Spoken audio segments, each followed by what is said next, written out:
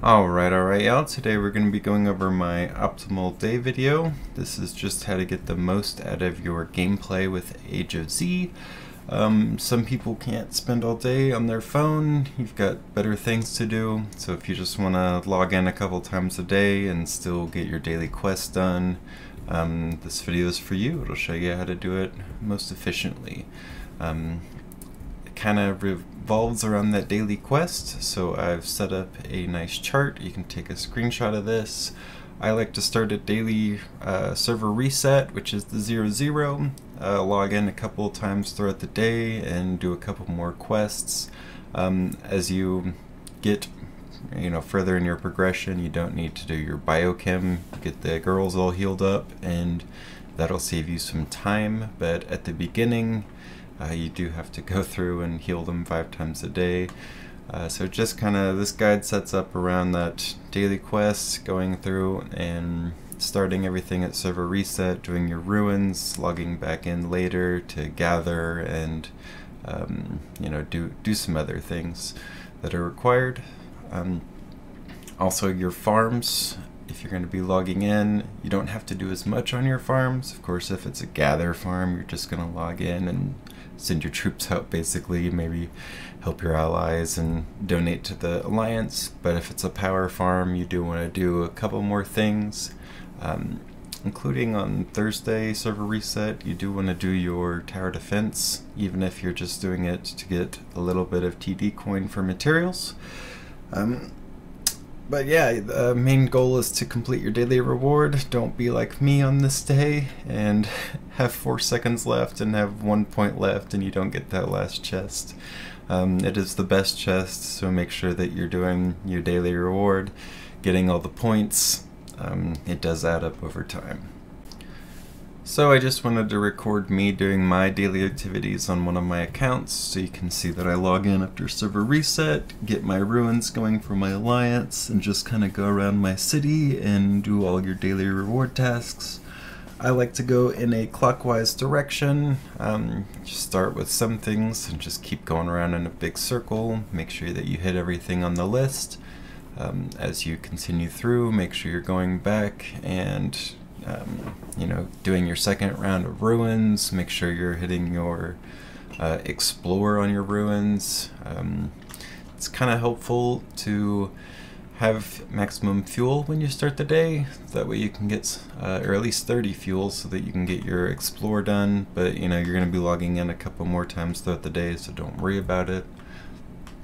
Some other things to note are, if you go ahead and do your gather food, oil, steel, mineral before the server reset, then you can start your day by recalling and going ahead and finishing those quests.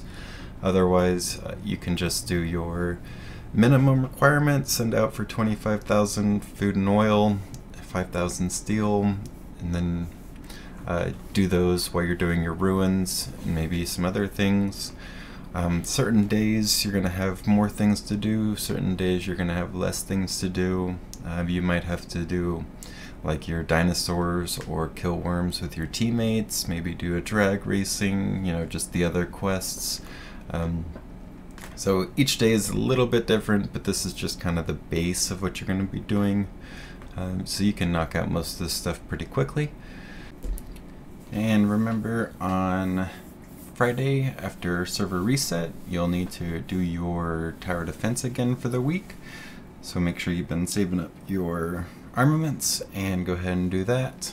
I've put another video here so you can rewatch me doing my daily stuff another time. Sometimes I do it a little differently. Of course, sometimes you've got different quests to do. And a lot of this will depend on your city as well. If you've got 5 full fleets, then like on a day with worm or dinos, then you can be running your quests with your teammates and do all this during server reset. If you've only got 1 attack fleet, then it's going to take you a little longer to do all the quests, so you might spend a little bit more time in the game. Of course, you can always come back later and do them with your team. But remember that you don't have to do everything right at server reset. You should be logging in a few times throughout the day, so don't be afraid to leave something uncompleted. and then come back later. Also, there's one of the nights, I think it's usually Monday night, is Medici, maybe Tuesday night.